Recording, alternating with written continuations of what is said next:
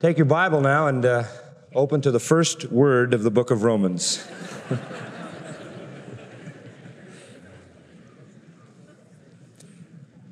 We'll be kind of getting a little bit of an overview tonight, I trust, so you'll need to be looking at the book. We embark, I believe, tonight on a life-changing adventure. I'm convinced that people will be utterly transformed in mind and heart as we move through this very special journey in the book of Romans. The reason I have that confidence is because that is what has happened in the past. It's amazing if you just go back in history and see how the book of Romans affected people's lives. The greatest reformations and revivals that we know about were results of the power of this book. For example, in the summer of AD 386, a man named Augustine, a native of North Africa, who had for 2 years been the professor of rhetoric at Milan, sat weeping in the garden of his friend Alpius. He was almost persuaded to begin a new life, and yet he found it impossible to break with his old life. As he sat, historians tell us that he heard a child singing in a neighboring yard, Tolle lege, tolle lege, a little melody that says, take up and read, take up and read. It struck him that perhaps that was something he should do, and so he picked up a scroll which lay at his friend's side. That scroll contained a portion of the book of Romans. He read it. Put ye on the Lord Jesus Christ, and make not provision for the flesh to fulfill the lusts thereof. No further would I read, he said, nor had I any need. Instantly at the end of this sentence, a clear light flooded my heart, and all the darkness of doubt vanished away. And in that very moment, from one sentence in the book of Romans, the church received the great Augustine, the framer of much of its theology. In November 1515, there was a priest by the name of Martin Luther, who himself was known as an Augustinian monk, who was the professor of sacred theology in the Catholic University of Wittenberg. And to his students, he began to expound the epistle to the Romans. And from November of 1515 to the following September of 1516, he daily spent himself in the understanding of that epistle. And as he daily prepared his lectures, he became more and more appreciative of the centrality of the Pauline doctrine of justification by what? Faith. He writes, I greatly longed to understand Paul's epistle to the Romans, and nothing stood in the way but that one expression, the righteousness of God, because I took it to mean that righteousness whereby God is righteous and deals righteously in punishing the unrighteous. Night and day I pondered until I grasped the truth that the righteousness of God is that righteousness whereby, through grace and sheer mercy, He justifies us by faith. Thereupon I felt myself to be reborn and to have gone through open doors into paradise. The whole of Scripture took on a new meaning, and whereas before the righteousness of God had filled me with hate, it now began to fill me inexpressibly with a sweet love. The passage of Paul became to me the gateway to heaven. And need I say what contribution Martin Luther made? It was the evening of May 24th. The year was 1738. There was a man by the name of John Wesley. His biographer says that he went very unwillingly to a society in Aldersgate Street where a man was reading Luther's preface to the Epistle to the Romans. About 9:15, he wrote in his journal, while he was describing the change which God works in the heart through faith in Christ, I myself felt my heart strangely warmed. Wesley goes on, I felt I did trust in Christ and Christ alone for my salvation, and an assurance was given me that he had taken my sins away, even mine, and saved me from the law of sin and death. And so it was in Aldersgate Street at the reading of the book of Romans that John Wesley was redeemed. And we all know the contribution he made. Luther said, Romans is the chief part of the New Testament and the perfect gospel. John Calvin said, if a man understands it, he has a sure road open to him to the understanding of the whole of Scripture. The brilliant commentator Godet called Romans the cathedral of the Christian faith. Coleridge said it is the most profound work in existence. Dr. John Cairns of Scotland wrote this, the gospel tide nowhere forms so many deep, dark pools where the neophyte may drown as in the book of Romans. You will have something like a glimpse of the divine depth and richness. In the history of the church, there was a very important man by the name of William Tyndale, who also wrote regarding the epistle to the Romans.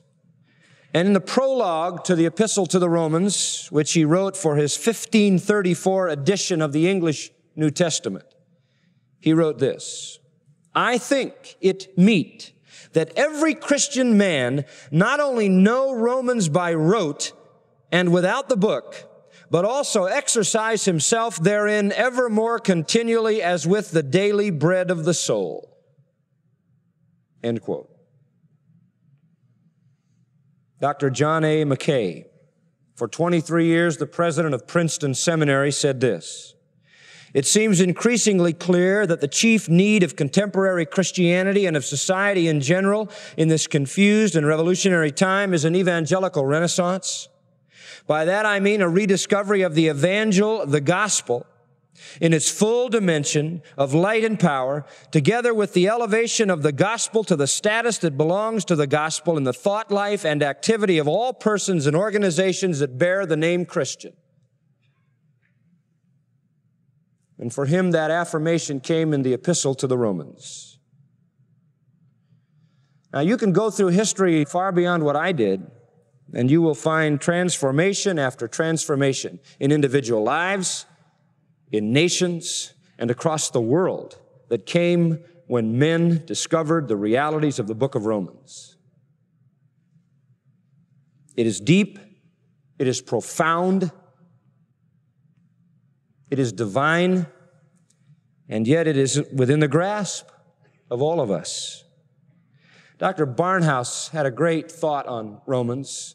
And by the way, he wrote 4 or 5 volumes on it. He said this, a scientist may say that mother's milk is the most perfect food known to man. And the scientist may give you an analysis showing all of the chemical components. He may give you a list of all the vitamins in the milk and an estimate of the calories in a given quantity.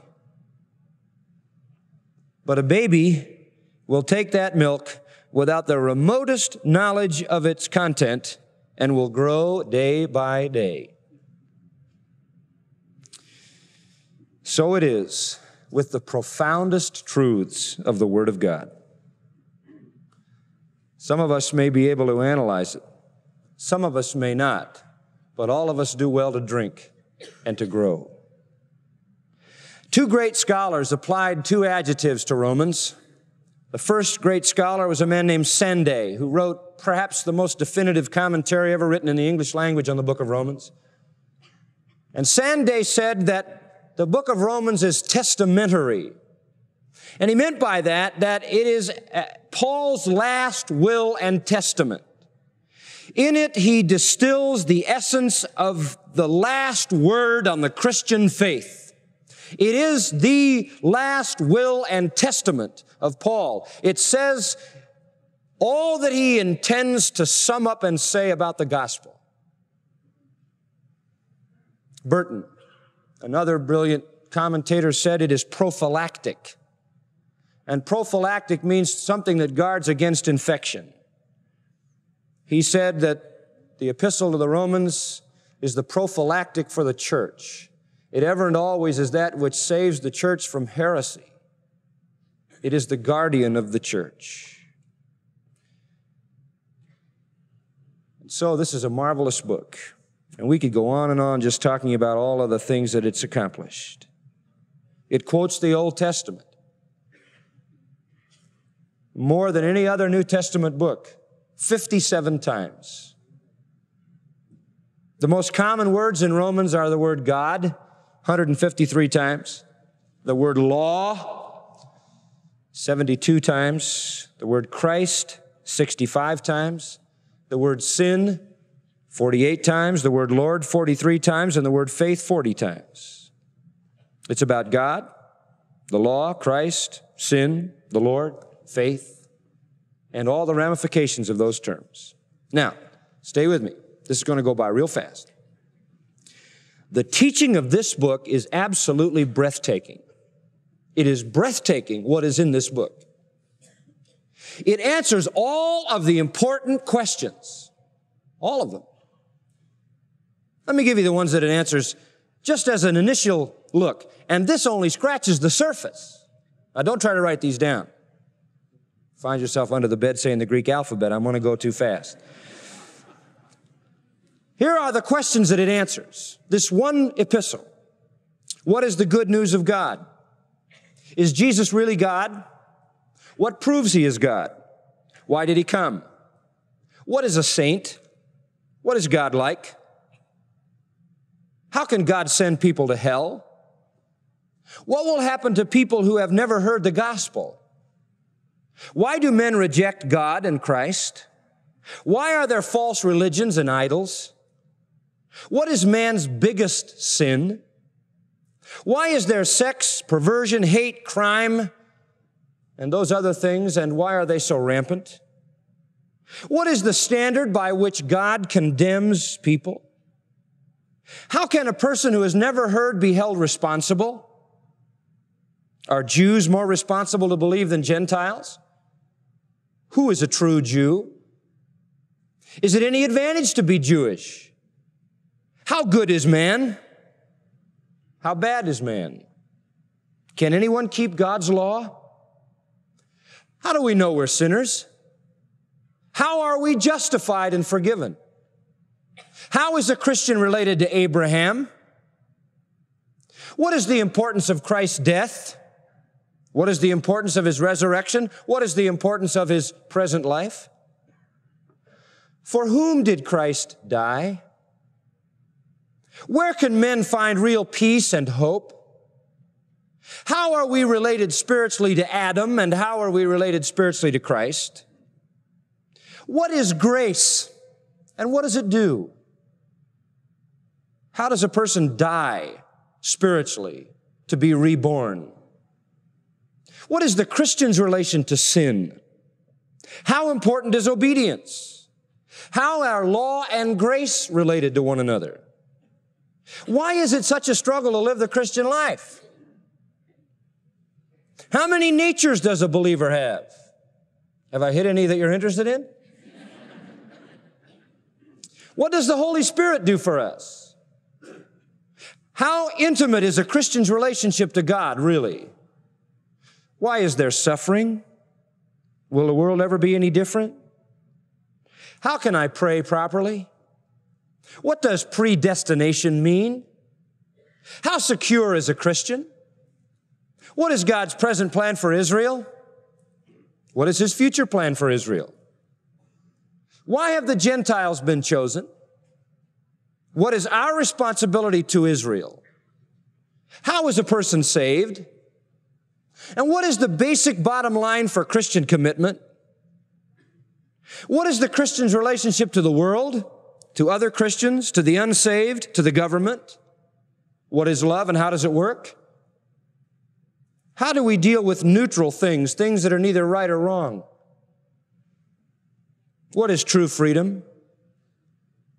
How important is unity in the church. Now, those are just a few. But I just ran you from chapter 1 to chapter 16. Those are a few of the questions the book answers. Is it any wonder that Godet said, "O St. Paul, had thy one work been to compose an epistle to the Romans, that alone should have rendered thee dear to every sound mind." You want to know what the key to the book of Romans is? Chapter 1, verse 17. The last line. The just shall what? Live by faith. That's the key. That's the key. Deisman, writing in the Expository Times, said, quote, "Fire, holy fire shows between the lines of Romans. This holy divine flame is what warms and interpenetrates us. The deep understanding of human misery, the terrible shuddering before the power of sin, yet at the same time the jubilant rejoicing of the redeemed child of God. This is what for all time assures to the Roman epistle a victorious sway over the hearts of men who are sinful and thirst for redemption." End quote. This letter will delight the greatest logician. This letter will captivate the mind of a consummate genius, and yet will bring tears to the humblest soul and refreshment to the simplest reason. The book, get ready, will knock you down and then lift you up. It'll strip you naked and then clothe you with eternal elegance. It could take a Bedford tinker like John Bunyan and turn him into the master who penned the Holy War and Pilgrim's Progress. And Romans speaks to today. It speaks to the issues we face today morally, for it speaks about adultery. It speaks about homosexuality. It speaks about perversion. It speaks about killing and hating and lying and civil disobedience. So it speaks to us morally. It speaks to us intellectually. It tells us why man is so confused, because he possesses a reprobate mind. It speaks to us socially. It tells us how we are to relate to one another. It speaks to us psychologically. It tells us where true freedom comes to deliver men from guilt. It speaks to us spiritually, for it answers our despair with a hope in the future.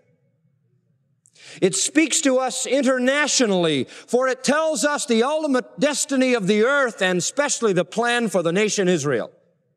It speaks to us nationally, for it tells us our responsibility to the government. It speaks to us supernaturally, for it defines for us the infinite power of God.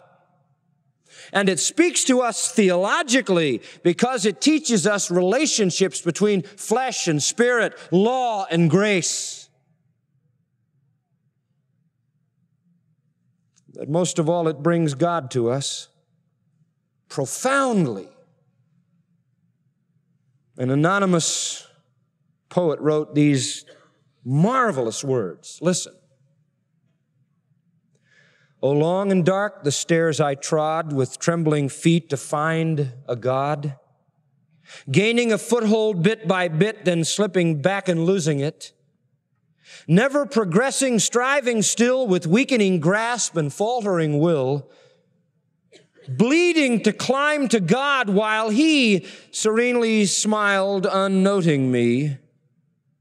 Then came a certain time when I loosened my hold and fell thereby, down to the lowest step my fall, as if I hadn't climbed at all.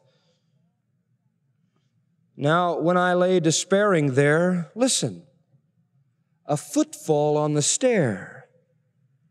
On that same stair where I afraid faltered and fell and lay dismayed. And lo, when hope had ceased to be, my God came down the stairs to me." And that is Romans. It is God finding the desperate sinner. Well, I hope those thoughts give you a sense of anticipation. You're never going to be the same. Now with that, we'll get into the book. First word. Paul. And beloved, I have to tell you, I just couldn't get past that word. I no longer said it and read it, and I just kept saying, Paul. How could you ever understand Romans if you didn't understand Paul? How could you feel his heartbeat if you didn't know something about him? And so in giving you somewhat of an overview tonight, I want to deal just from the vantage point of Paul. The very word just fills my heart. I spend hours with this individual, reading what he wrote, dissecting every word that he wrote, trying to emulate him. The very name speaks to my heart. And I don't know that I've ever preached a sermon just on Paul to put him in perspective, and I'm not sure this is the kind of sermon that ought to be preached on him. He deserves far more than I'm able to do, but just to give you a little glimpse of this incredible man, Paul. That wasn't always his name, you know. That was his new name. His old name was Saul, and he was a good Jewish boy named for a good Jewish king, Saul. He was born in Tarsus. Tarsus because his father, though a Jew, was involved in the Roman culture as a Roman citizen. He was born in Tarsus, and Tarsus was a university town. It was a center of Greek culture. Tarsus was located in Cilicia, and that is at the northeastern corner of the Mediterranean Sea. You go east by Spain and North Africa as far as you can go toward the coast of Israel, and up in that northeast corner was Tarsus. He also received a portion of his education in Jerusalem under the most distinguished doctor of the law, a man by the name of Gamaliel, who was, by the way, the grandson of perhaps the most famous rabbi who ever lived, Hillel. He studied under this very distinguished doctor, and so he was not only erudite in matters of Greek culture and philosophy, but also in the matters of Jewish law. It is said in those times that there were three great universities in the Greek world, one at Athens, one at Alexandria, and one at Tarsus. They were the Harvard, Yale, and Princeton of their day. And he was educated at Tarsus, and then further educated in the Jewish school of Gamaliel. Now, also, in keeping with the tradition in a Jewish family, he had to learn a trade. And so he grew up learning the trade of his father. He was taught to work with hides, to be a leather worker, a tent maker. And history tells us that that was a rather common occupation in Tarsus. He was educated up until the age of about 13, and apparently at 13 was packed off to Jerusalem to study with Gamaliel, who, by the way, was called, quote, the beauty of the law, because he so personified the law, the Mosaic and the traditional law of Israel. Now, the kind of education he would have had under Gamaliel would have been a memorizing and interpreting of Scripture between he and Gamaliel in a question and answer format. So from the time of 13, he was in an interchange with this greatest of Jewish minds. Since he never met Jesus in his earthly life, he probably completed his education and then returned back to Tarsus. And some historians believe he became probably the leader of a synagogue there. No matter where he was, he always became the leader. Didn't matter where. And it seems very, very obvious that that is what would have happened in Tarsus. And so there he is in Tarsus. He's had a consummate Greek education. He's had a consummate Jewish education. He's got all of the credentials to move around in the Roman world. His father's a Roman citizen, and that makes him one. And yet he has all the Jewishness that gives him access to that whole area. And so he is marvelously prepared. And he becomes a zealous Jew. Extremely zealous, utterly committed to the Judaism that he was given In fact, in Philippians 3:5, it says he was circumcised the 8th day. He was of the stock of Israel. He was of the tribe of Benjamin. He was an Hebrew of the Hebrews. As touching the law, he was a Pharisee, and you couldn't get more committed than that. He had zeal to the place where he began to persecute the church, and as touching the righteousness which was in the Jewish law, he was blameless. He was a first-class legalist. Kept the law. Sometime probably when he was up in Tarsus, this thing with Jesus happened, and he began to hear about the fact that Christians were filling the city of Jerusalem with teaching about this Jesus being the Messiah.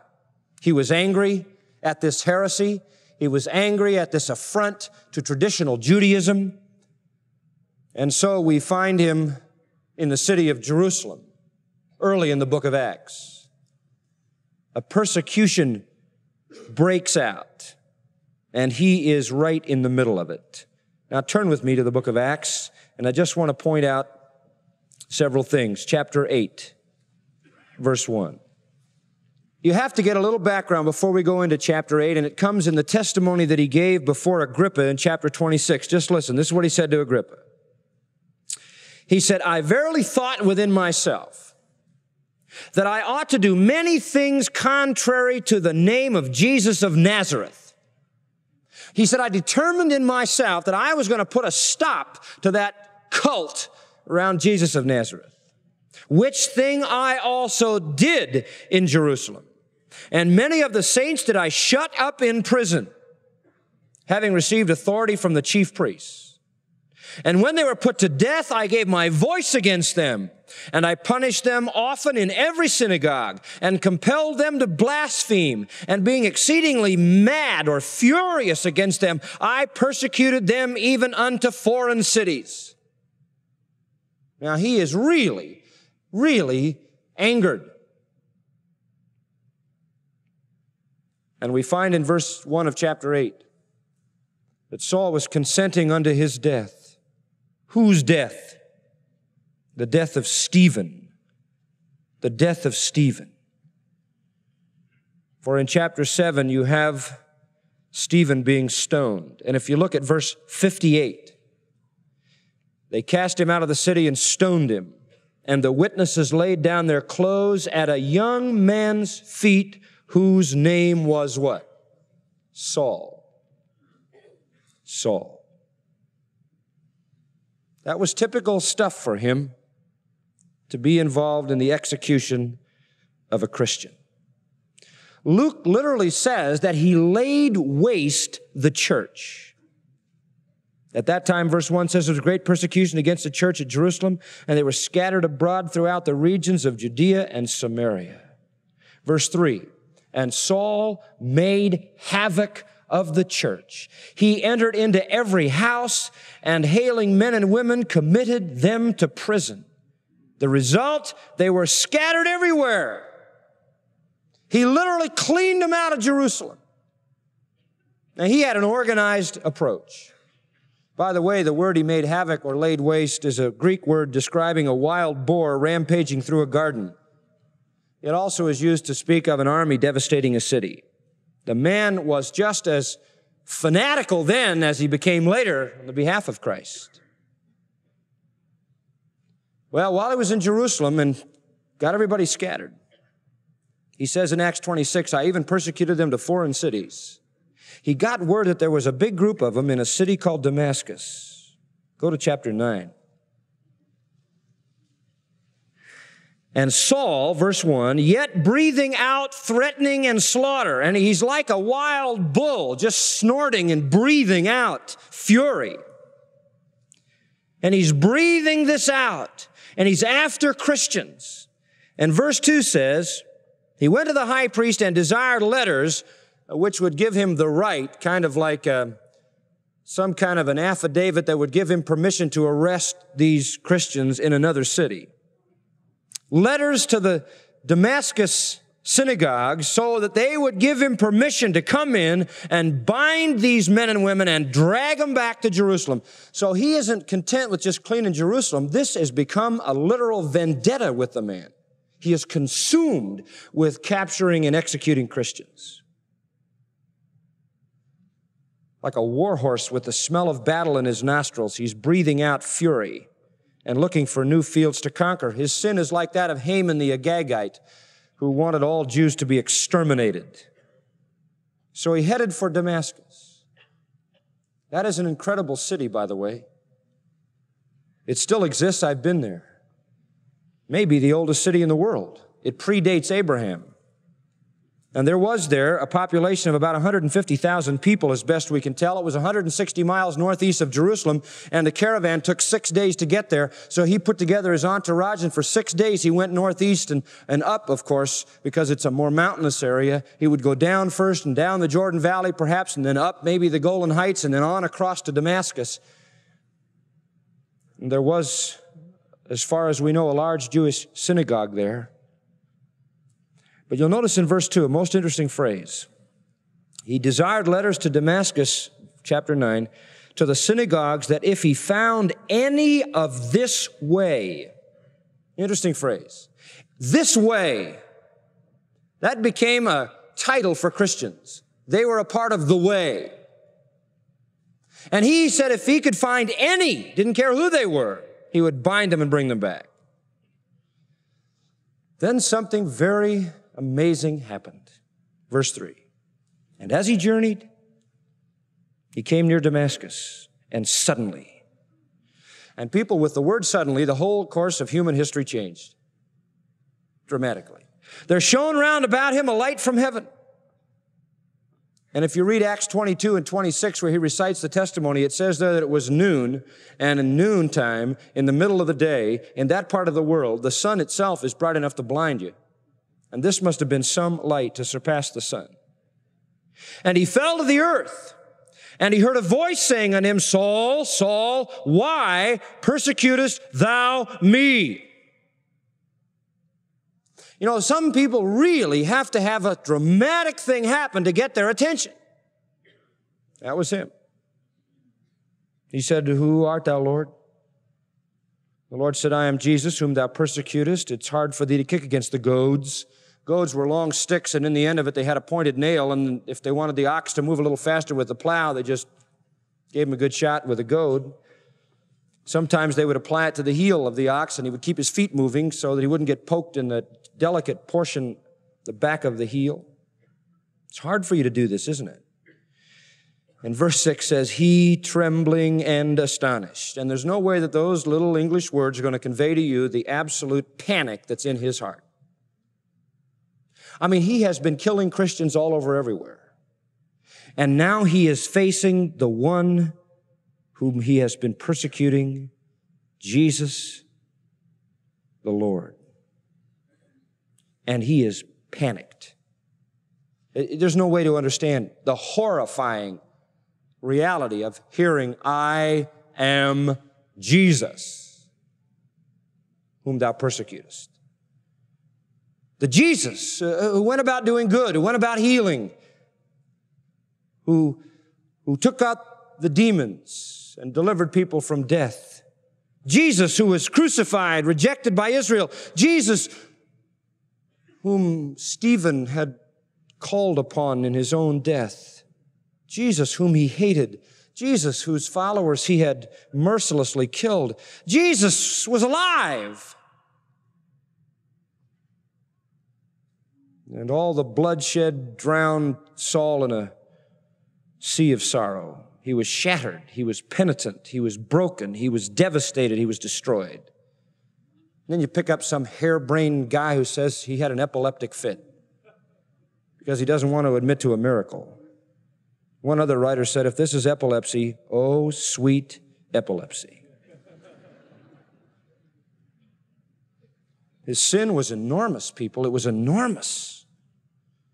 His total life was wrapped up in the annihilation of the church, and had his plan succeeded, the church would have been smothered in its very birth. It would have been drowned in its own blood. And you know, he never forgot the enormity of his sin. He never forgot it. I can imagine that when he looked back on all those Christians whose lives he had taken, that there was just a shuddering in his heart. That's why in 1 Timothy he says, I thank Christ Jesus our Lord, who enabled me, that he counted me faithful, putting me into the ministry, who before was a blasphemer and a persecutor and injurious, but I obtained mercy because I did it ignorantly in unbelief, and the grace of our Lord was exceedingly abundant with faith and love. And this is a faithful saying, he says, of all the sinners, I am what? Chief. He never forgot that. He meant that. But on that road, he was marvelously transformed. He was blind. He was speechless. He was utterly devastated. Verse 9 says he was 3 days without sight and didn't eat or drink. He committed his life to Christ. And I remember when I taught the book of Jude saying that there wasn't any human Christian who could deal with him. You understand that? You see, if a Christian got near him, it'd be all over. The only way you could get to this guy was God had to do it alone. Even when he became converted and tried to have an audience with the apostles were too afraid to let him in. Nobody could get to him. He was a brand plucked from the burning. God had to do it.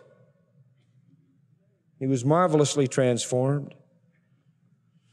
I love this, verse 20. Just love this. This is him. This is him. This is all there is to say about his personality. And immediately he preached Christ. I mean, if you just said Paul and immediately, that would fit. He did everything that way. He was utterly and totally committed to whatever it was. And just as soon as he was transformed, he was wholeheartedly committed to preaching Christ in the synagogue, and he was preaching that he is the Son of God. So he began the work of evangelizing Damascus. Well, verse 21, all that heard him were amazed. They said, isn't this the one that destroyed them who called on this name in Jerusalem? And he's come here for that intent, that he might bring them bound to the chief priests? I mean, what's going on here? The guy has changed boats in midstream. Saul increased the more in strength, and he confounded the Jews who dwelt at Damascus by proving that this is the Christ. They couldn't handle him. You say, where'd he get all that information so fast? Divine inspiration. God gave it to him. Didn't take long. Verse 23, after many days were filled, the Jews decided to kill him.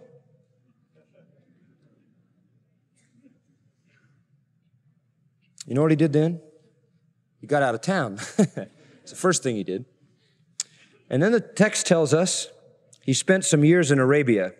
And if you read Galatians 1, I'm not going to take the time to do that. It tells you that he went to Arabia. And it's probably likely that he spent nearly 3 years there. Those were the years, I think, when he got his seminary training. And he got it directly from the Lord. I think he was inputted with direct revelation from God. Because in Galatians, he says, I didn't get my message from any man. I didn't go to Jerusalem and get it. I didn't get it from the other apostles. I didn't get it from anybody but the Lord himself.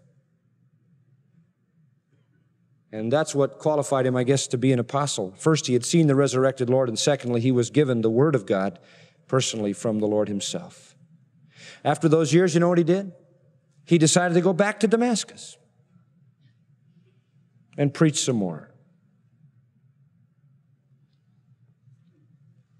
And you know what happened? They tried to get him again.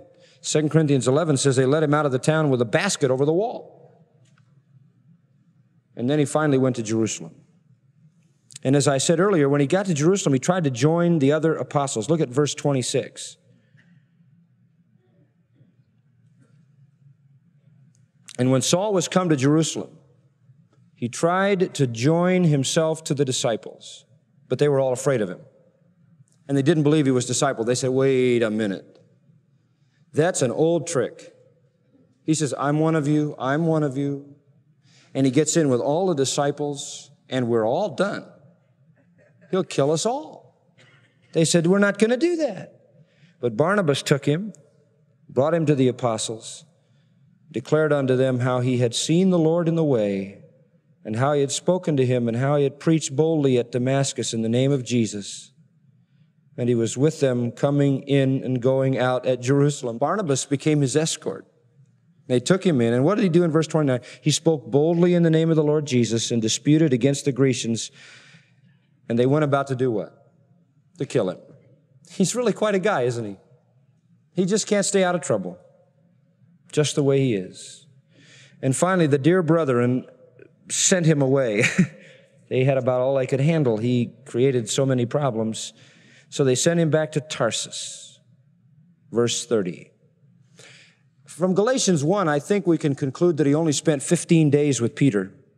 It's hard sometimes to put all of these places, like just when it was that he went to Arabia and some of these parts of the puzzle, but it seems best from Galatians 1:18 to assume that he spent 15 days with the apostles and with Peter and then right back to Tarsus. And according to Acts 15:41, most likely in Tarsus he founded a church and probably founded several churches. He really was always founding churches and evangelizing and being busy. But in Acts 15:41, it says he went through Syria and Cilicia confirming the churches, which if he went to confirm them, they would have had to have been founded. And the only time he was there was when he went back there after being in Jerusalem. Now, stay with me. We're going to see a very important transition. After his marvelous ministry of founding churches in the area of Cilicia, Tarsus, Barnabas decided that it would be well to bring him to Antioch. 7 years after the Jerusalem church had really been formed, they sent to establish a church in Antioch, which was far north of there, in Syria. And Barnabas felt that Paul would make an excellent pastor for the Antioch church. And so he went to Antioch. And he and Barnabas sort of became cohorts there. And we find in chapter 11 and verse 30, Barnabas and Saul together ministering by bringing relief to Judean Christians during a time of famine. So they ministered together from Antioch. Now, after the relief of chapter 11, they returned to Antioch, and Paul maintained his ministry there.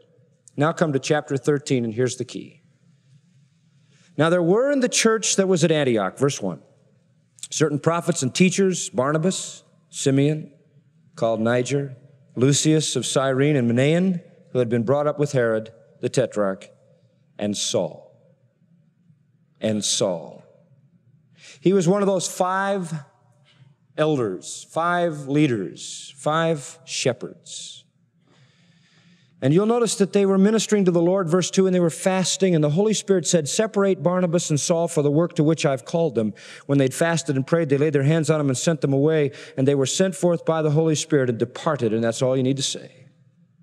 And then began the ministry to which the man was called, to be the apostle to the Gentiles. And from chapter 13 through chapter 21, Paul takes 3 great missionary journeys. Finally, in the 3rd journey, he goes all the way to Ephesus, stays there for several years. He leaves Ephesus and he goes to Macedonia, and finally to Corinth for the 3rd time. And there in Corinth, he writes the epistle to the Romans. And so in just a brief view, you've seen the sweep of his life. Now listen, why did he write Romans? Go back to the book and let's see. Why did he write it? First of all, he wanted to go there for several reasons. For their sake, chapter 1, verse 11, I long to see you. Why? Well, I want to impart unto you some spiritual gift. I want to minister to you. I want to establish you. He wanted to go there for their sake.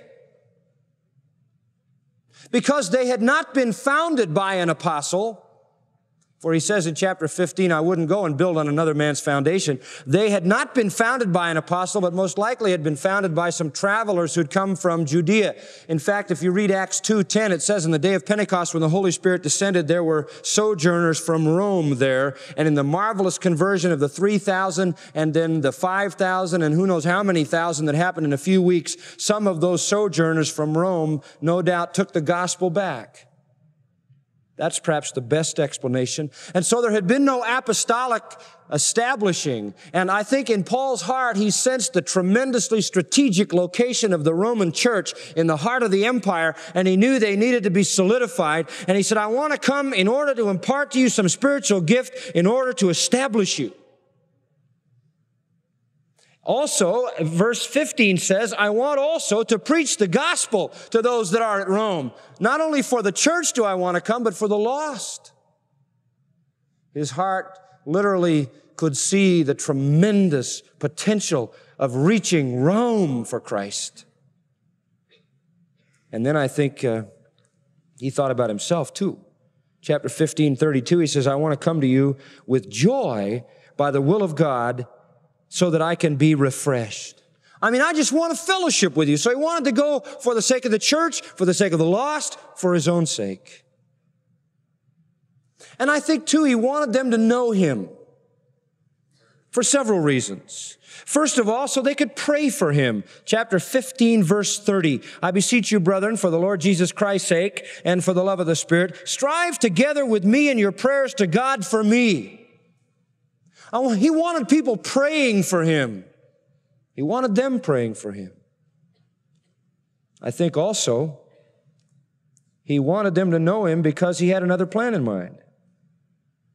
Verse 28 of 15, when I have performed this and sealed to them this fruit, I will come by you into Spain. He had this great dream of going on to Spain. And he was saying, I'd like to know that when I get as far as Rome, you'll give me the supplies I need to get to Spain. So there were spiritual reasons to build the church, establish the church, win the lost, refresh himself, to gain their prayer support. He wanted them to know him. He longed to go there. And he wanted them to provide resources. He wanted to build up that strategic church. And so the letter really was to be an introduction of himself as an apostle, of his doctrine, so they would have no question about it. And so he pens a monumental treatise to establish them in the truth, to show that he was truly an apostle, to give them confidence in himself, and just in case he never gets there, to give them the absolute last word on the gospel of Jesus Christ, so they will be established. And so he writes. He got there, you know. But he got there at the expense of the Roman government who took him as a prisoner. And his ministry in Rome was as a prisoner, wasn't it? But from his prisoner's platform, he had a marvelous ministry. And as he said to the Philippians, all the saints in Caesar's household greet you. God put him right in Caesar's household. And he was winning those people to Christ. Finally, he had his head chopped off in Rome for the testimony of Christ. And beloved, the triumph of the gospel during those 3 journeys of Paul is beyond words to express. The man was incredible, energized by the Spirit of God. He accomplished things far beyond what any of us could imagine. Do you know history tells us that at the close of the apostolic period, it is believed that there were 500,000 Christians. Pretty amazing. 500,000. Heaven only knows how many were the result of Paul. What an effective tool. And without the printed page, and without the media, with his reproductive life, truly, he was separated from his mother's womb to proclaim the gospel. And he wasn't a whole lot to look at. I looked up a 2nd century description of Paul written by some presbyter somewhere, and this was the description. Small of stature, and there's an unconfirmed report that he was 3 cubits, which would be 4 feet 6. Bald, with crooked legs, a hooked nose, scars all over his face from his stonings and beatings. And the writer said, full of friendliness. He'd have to be, or he'd scare you to death if he looked like that. If you study the account of the New Testament, it's very likely also that he had a very difficult oozing eye disease that made him less than pleasant to behold. Not your typical charismatic leader, not your typical superstar. What made him great? Can I close with this? What made him great? 3 things. And they are the things I want you to learn tonight. 3 things. Listen carefully. Number 1, he had a biblical mind. He had a biblical mind. The man was absolutely saturated in the Word of God. To start with, he had a great intellect. He was deeply knowledgeable in the Old Testament. And it comes through. He knew the Word of God. Can I illustrate that to you very fast? In the book of Romans, for example, he talks with great facility about Abraham. He talks with great facility about Adam. He understands law and grace. He understands flesh and spirit. Listen to this. He quotes Moses. He quotes Hosea. He quotes Isaiah. He quotes David. He quotes the Psalms. He shows familiarity with Genesis, Exodus, Leviticus, and Deuteronomy. He quotes Malachi. He quotes Jeremiah. He alludes to Daniel. He quotes from Joel chapter 2, Nahum chapter 1. He refers to 1 Samuel, refers to 1 Kings, and builds on Ezekiel 37. 57 times he uses the Old Testament. His thoughts just constantly intersect with the Old Testament, most dominantly with Isaiah, which indicate to me that he probably had mastered Isaiah's prophecies. What made him great? I think what made him great was a biblical mind. His mind was saturated with the Word of God. I mean, it just comes out all the time as you go through Romans. I wish we had time to just develop it, but it's just everywhere, this biblical mind, this just facility with it. For example, in 9:33, as it is written, behold, I lay in Zion a stumbling stone, a rock of offense, and whosoever believes in him shall not be ashamed. He just freely speaks from Isaiah. You find in the 10th chapter, just repeatedly he does this. Verse 11, the scripture says, it's verse 11. Verse 15, as it is written. Verse 17, faith comes by hearing a speech about Christ. Verse 20, Isaiah is very bold and says, to Israel, verse 21, he says, very, very free with this. It says in verse 2 of chapter 11, know you not what the scripture says? Verse 8, according as it is written. And it goes on like that. I'm just picking them out as I can look down the line. Verse 26 of 11, as it is written, there shall come out of Zion a deliverer. Chapter 12, verse 19, as it is written, vengeance is mine, I will repay. And it just goes on. 14:11, for it is written. 15 also has some quotes from the Old Testament as well. Chapter 15, verse 3, it is written. In other words, he just thought biblically. And I guess 15:4 would climax it. Whatever things were written in earlier times were written for our learning, that we through patience and comfort of the scriptures might have hope. Everything was based on the scripture. He had a biblical mind. Secondly, he had a resolute will. He had a determined will. Maybe that's a better word. He had a determined will. A biblical mind and a determined will. You couldn't put the man off his track. I mean, he was indomitable. You could throw him in prison and it didn't even faze him.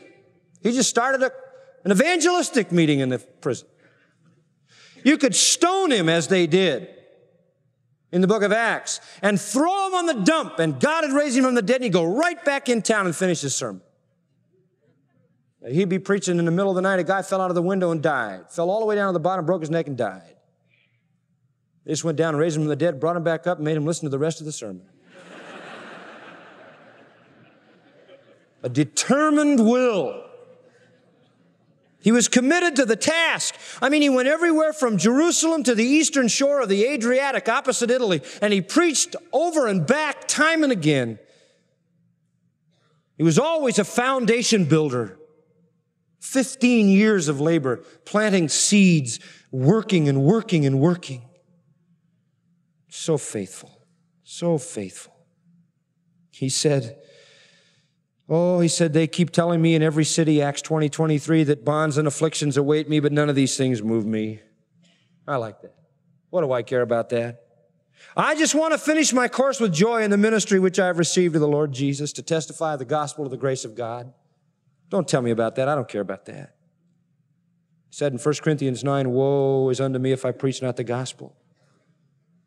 And they tried everything to stop him. This is what he says. He says in 2 Corinthians 11, I was in labors far greater, in prisons more often, in scourgings above measure, in exposure to death. Of the Jews 5 times I received 40 lashes minus 1. 3 times I was beaten with rods. Once I was stoned. 3 times I suffered shipwreck. A night and a day I've been in the deep, and journeyings often. And then this, perils of rivers, perils of robbers, perils of mine own countrymen, perils from the Gentiles, perils in the city, perils in the wilderness, perils at sea, perils among false brothers, in labor, toil, watching, hunger, thirst, fasting, cold, nakedness. And besides this, I have to take care of the church. Phew.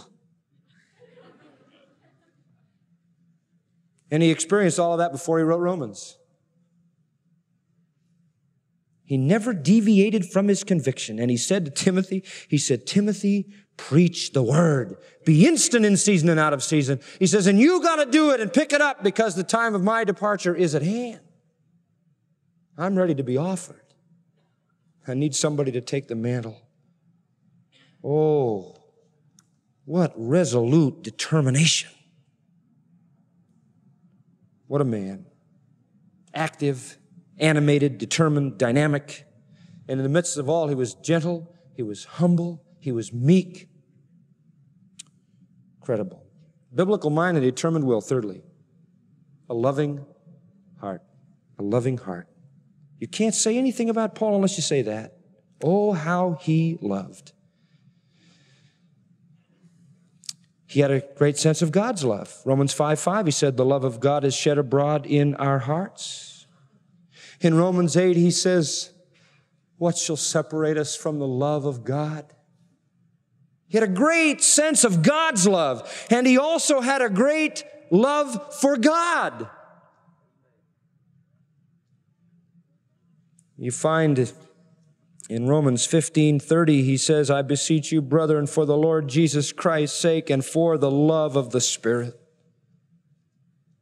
And he says it to the Corinthians, the love of Christ constrains me. He understood God's love, and he loved God in return. He also had a great love for Israel. In chapter 9, he said his love for Israel was so profound that he could almost wish himself accursed from Christ if it could mean the salvation of his brethren. Oh, what love.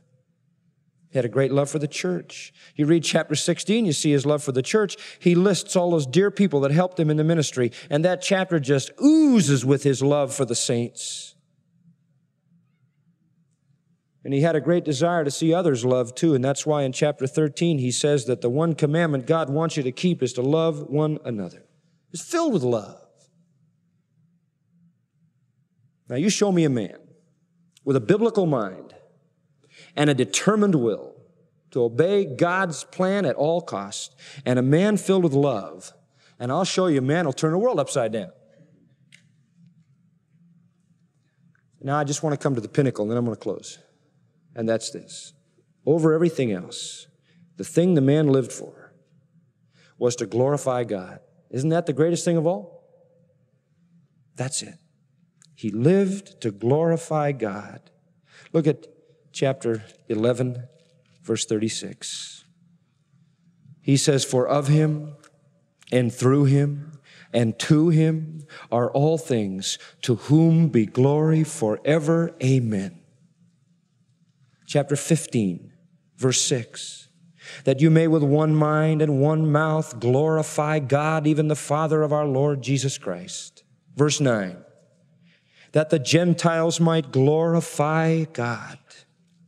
Oh, that was his passion. Chapter 16, verse 27, to God only wise be glory through Jesus Christ forever. Amen. That's what he lived for. He lived for glorifying God, and that demanded of him a biblical mind and a determined will and a loving heart. He is the man who wrote this book. What a man. He never could forget the pit from which he had been digged. And so he always maintained his humility. And yet he was the greatest of men. The words of John Chrysostom, that early church father and golden-tongued preacher of Antioch, pay the greatest tribute to Paul. Chrysostom wrote a homily on the letter of Paul to the Romans, and this is what he said. John Chrysostom loved the city of Rome most of all because there Paul died, and there he would be raised up to meet the Lord in the air.